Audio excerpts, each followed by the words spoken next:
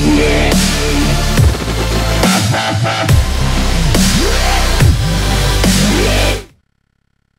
hi guys, basically welcome once again to my channel once again guys. So I'm back with a new exciting video guys. So basically today video is basically for the content creators and who really want to add the overlay, shout out, something like that on their videos. So basically I have just created this one. Basically there are many videos for the, you could say, for the Adobe Premiere and many more, but in case of Filmora there were basically no videos, so I thought to make one. So yeah guys, so let's get started with this video guys.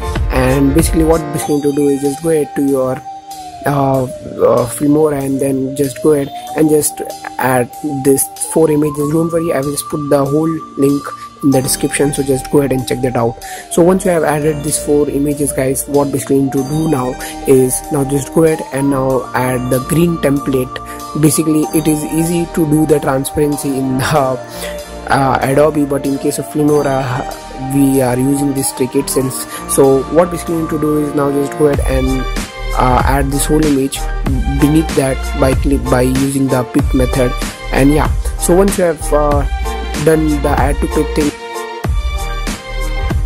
move this whole images a little bit far from each other. And yeah, so once you have done with this, what basically now you need to do is now just go ahead and resize this whole image wherever you want. So in my case I'm putting this in left, and make sure the size is basically all the same of each images which you are doing. So yeah, so once you have done with this guys, what basically now you need to do is now just double click on it and just click on any of the effects. So in my case I'm just selecting fade, so you could just select any of the effects given in your Filmora directory. So once you have done with this, what you need to do is, the bad thing is that you have to resize this again. So yeah, so once you have done with this, now resize the whole images of same size again.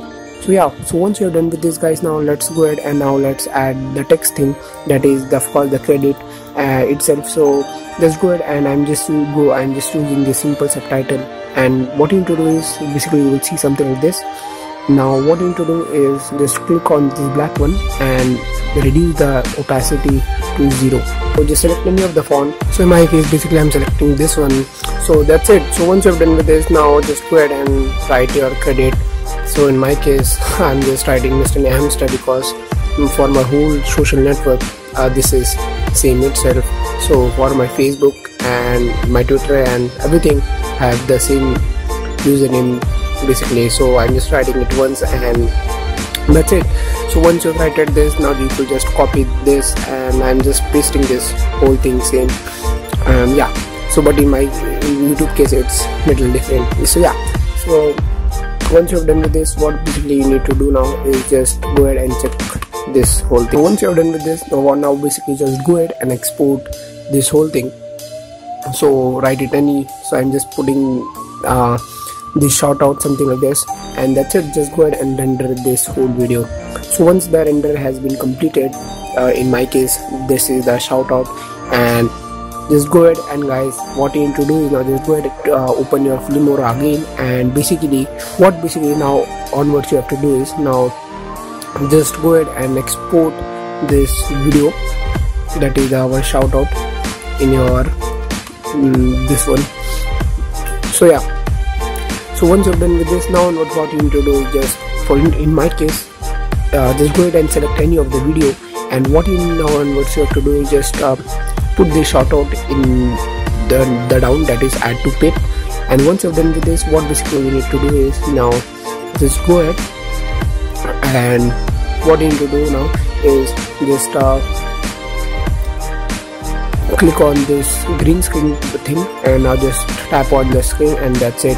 So once you're done, basically now we will remove the transparency thing, and basically as you could see now, whenever I try to play the video, it will not show you the green screen. Instead it will just show you all the social network images on the video. So that's it guys. So once you have done with this guys, what basically now you need to do is now just go ahead and open this whole images, and what you need to do is just crop this whole thing in 4 parts basically, that is the Facebook, Twitter and Instagram, everything separately. So even if your video is long, you could just put this everything in between the video.